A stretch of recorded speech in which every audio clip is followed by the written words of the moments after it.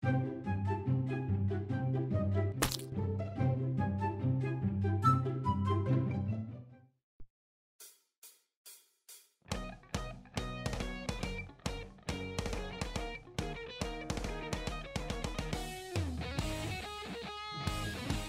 to the Neckbeard experience. I've got several stories for you that I'd like to share. Hope you guys enjoy. Without further ado, let's go.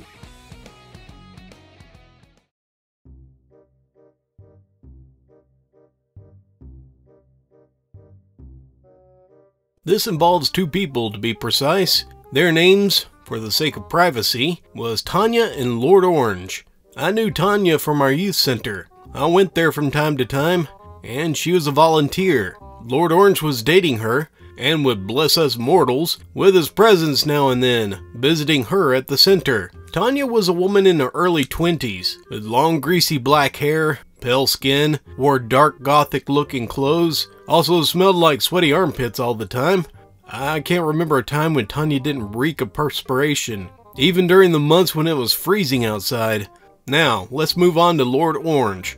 I call him that because every time he's around, he wears a ridiculous black hat that has an orange feather at the top.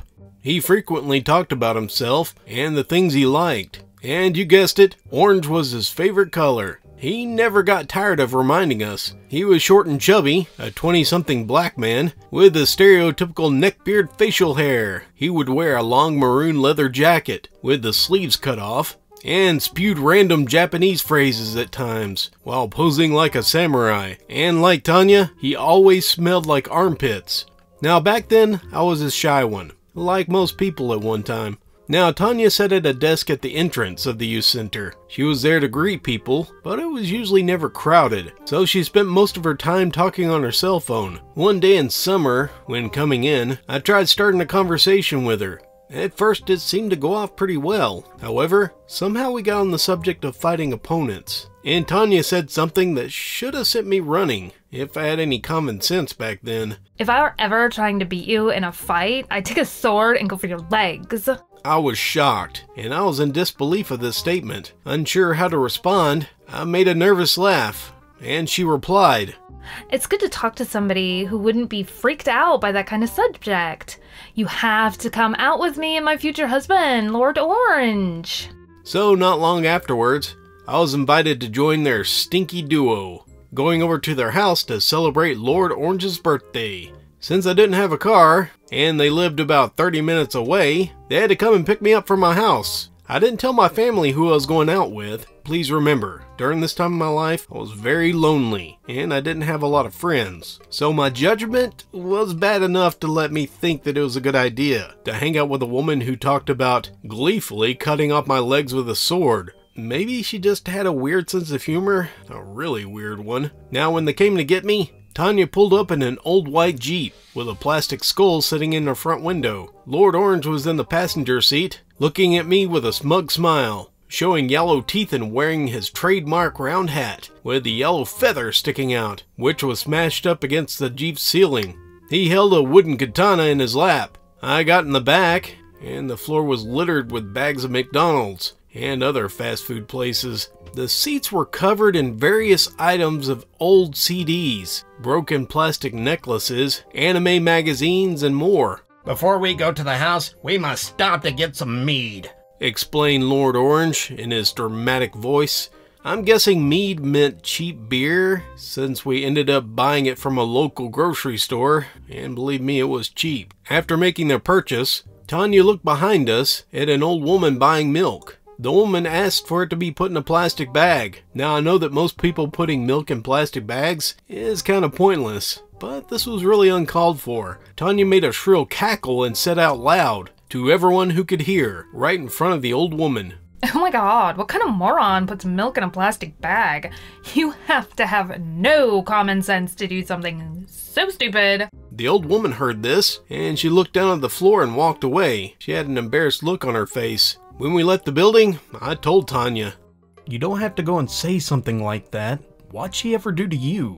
Tonya grinned, and she responded in a melodramatic voice, When I see something stupid, I call it out for what it is. My mom taught me to speak up for what I feel and stand up for what I believe in. So you like to pick fights just for the sake of it? Tonya's smug face was replaced by an irritated one. Lord Orange was just laughing his head off. How would you like it if you were left stranded there, John?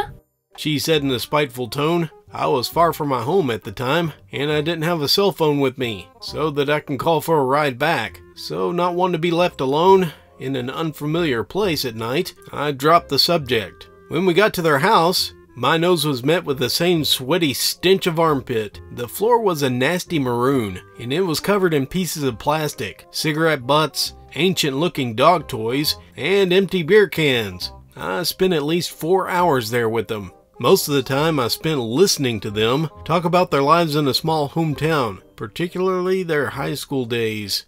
To this day, people in that inbred town talk about me. I've become a legend in my own life, boasted Tonya. Lord Orange kept blurting out random Japanese phrases, like he was in some kind of anime, and he bragged about his skills while waving his wooden katana and pretending to shave like a samurai.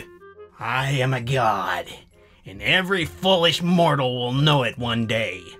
He said it in a voice meant to sound epic. Eventually I decided I wasn't this desperate for friends, and I asked Tonya if I can borrow her phone for a minute. She obliged, and I called my dad, telling him where I was, and asked him for a ride back home. By this point, they had drunk a lot of beer, and they had no plans of driving anytime soon. Eventually Dad did come and pick me up, and he asked me what I was doing there.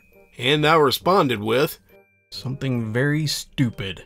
Afterwards, I cut ties from both Tonya and Lord Orange, and I stopped going to the youth center altogether.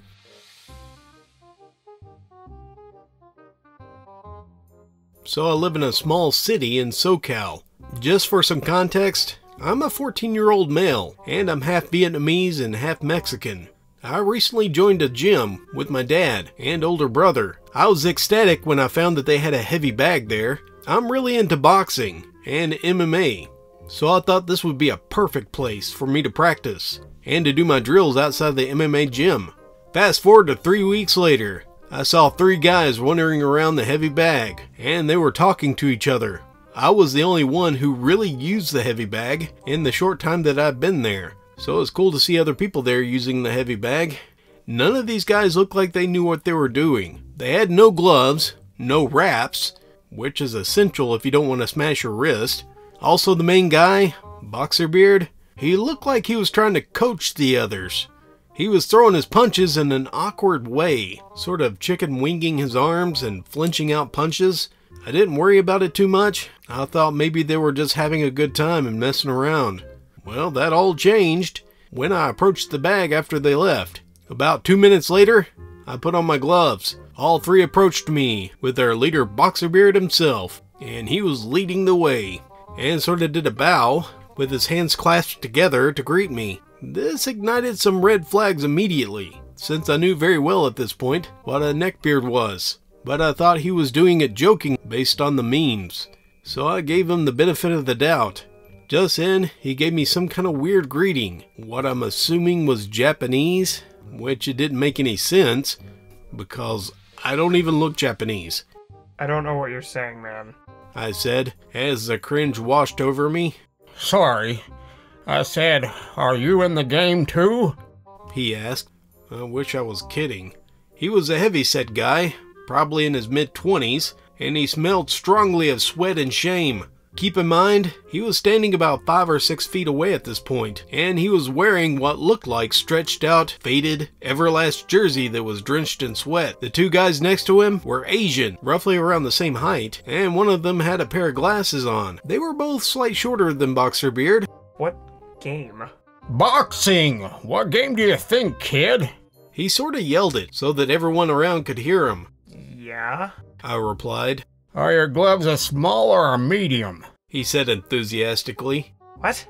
This threw me off, because boxing gloves aren't really measured in size. They're usually categorized by weight, so there really isn't a small, medium, or large glove, technically.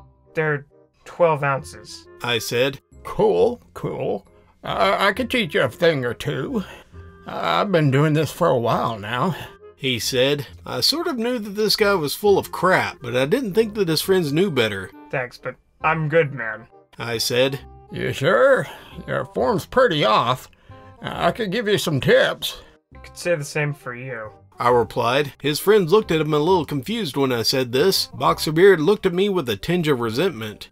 You guys don't seriously think he's legit, right? He looks like he could break his hand on the bag. I said to the other two. My God, he looked like he was gonna burst. He just stared at me and said, I'm just trying to help. No need to be rude.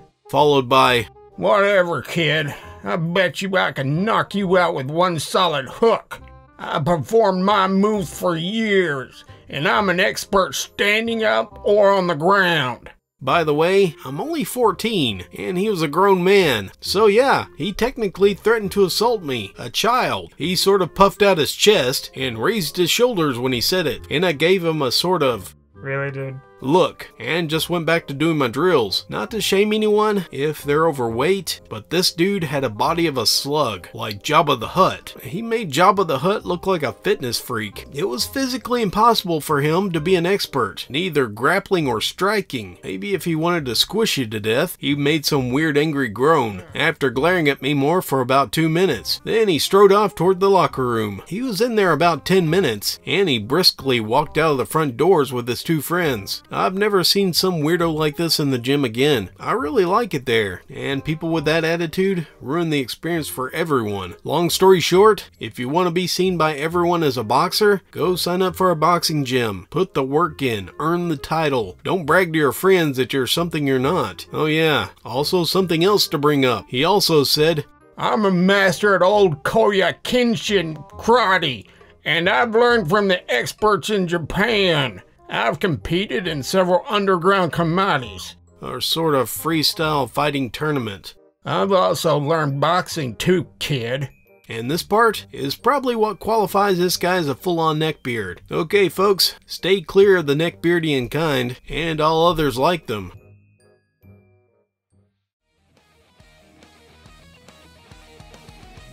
Thank you again for joining me for this edition of the Neckbeard Experience. I've got another one following shortly after, so stay tuned for that. Thank you guys for being so patient with me. It's been a while since I've been on, but I hope to get right back to it. So thank you very much, and I'll see you again. And just remember, have fun with your failures, or they'll have fun with you.